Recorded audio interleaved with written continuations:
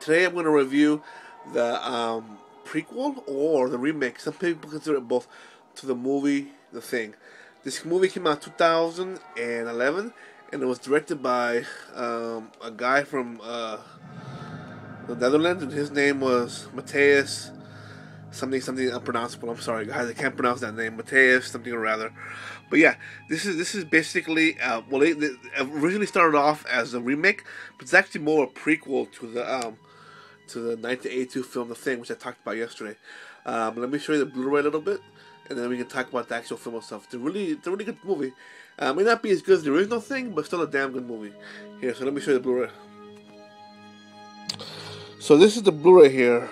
So the Thing here. See, let me take off the slipcover here.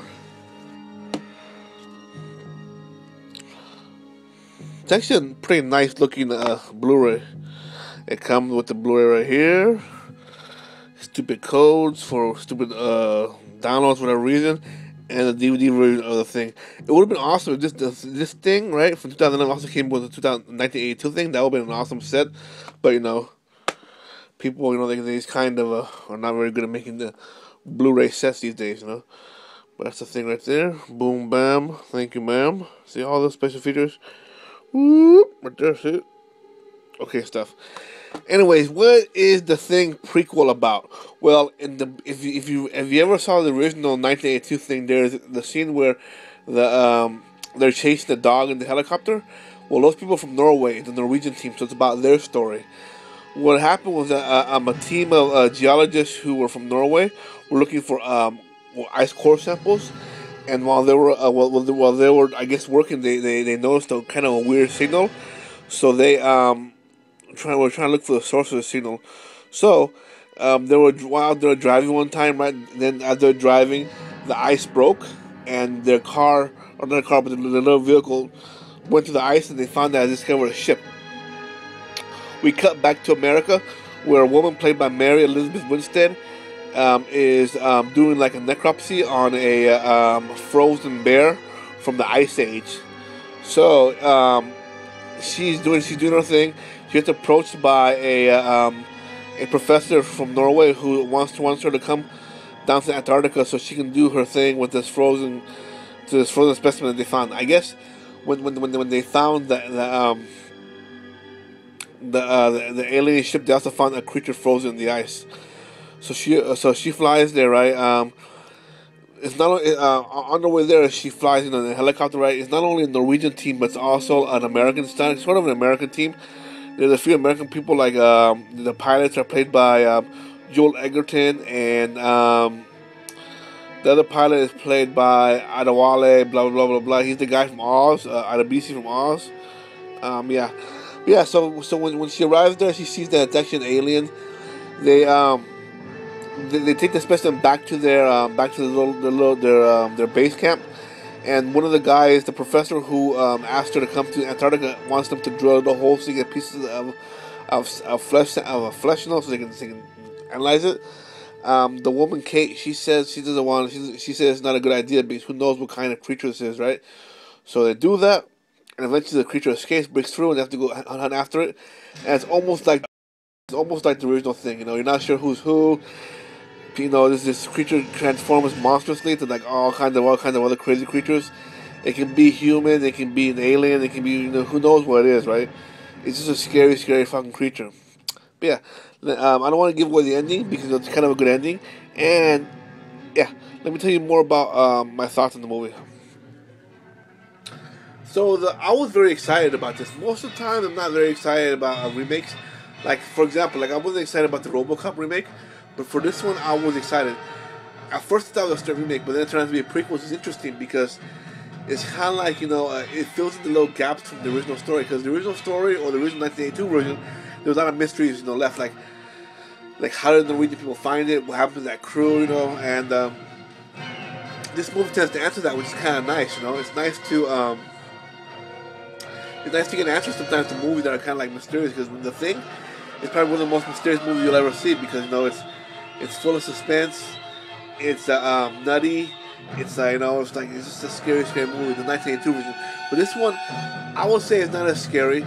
I mean, it has more pop-up scares, which is okay, I guess, but they don't really. The creature is more visible in this version, I guess. Well, I guess because in this version they use CGI as opposed to just rubber puppets and stuff like that. But the creature the changing of the creature is pretty cool in the new version, right? In this 2011 version, but it's not as funky and not as disgusting as the 1982 version. The 1982 version had some pretty fucked up effects, and it was pretty gruesome, like to your stomach, like especially the part in the 1982 version when the head grows out legs and grows out eyes and it crawls away.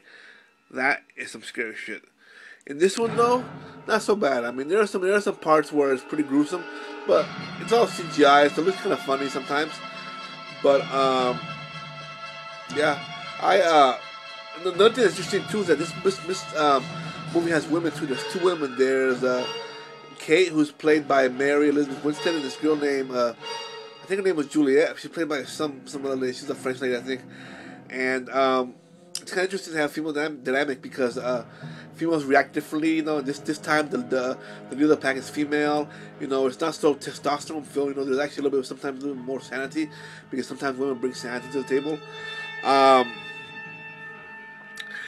Is it better than the Thing 1982? No, I don't think so. It's I would say that it's probably a notch or two below The Thing from 1982, but it does not make it a bad movie. If this was a movie on its own without The Thing 1982, it's still been a fantastic film. But since the bar is raised so high by John Carpenter's The Thing, it's hard to compare.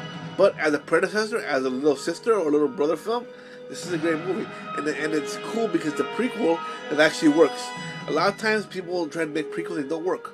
You know, the episodes 1 through 3, even though I like them, they really didn't work, to be honest. But The Thing, 2011, really does work very well, and it's entertaining. I've seen it probably 8 or 9 times in my life. I saw it twice in the theater, and I loved it. You know, I thought it was very, very well done. It's spooky, it's scary, but not as scary as the original.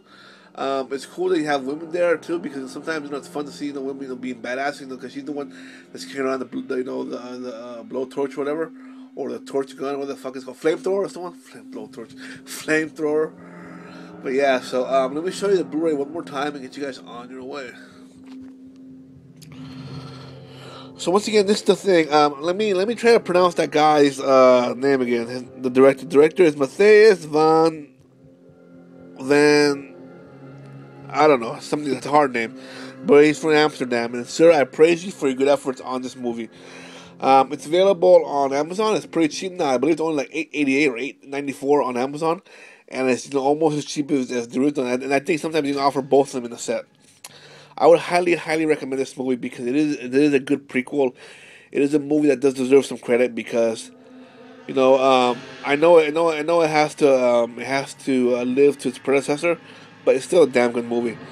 Once again, this is The Thing. I hope you enjoyed this video. The loud soundtrack you hear behind me is the actual OST from the 2011 version of The Thing, which is a little bit different than the original. You know, the original was a little bit more 80s, I guess the word. You know, the original was done by Ennio Morricone, who does a lot of the Western movies. He did the movie U-Turn, but this one here is by Marco Beltran, which is a little bit more modern guy, more of a Hans Zimmer type style, you know. Anyways, if you like this video, please thumbs up. If you like my channel, please subscribe, and I'll see you guys tomorrow with another video. And I hope you guys enjoy this video. Take care.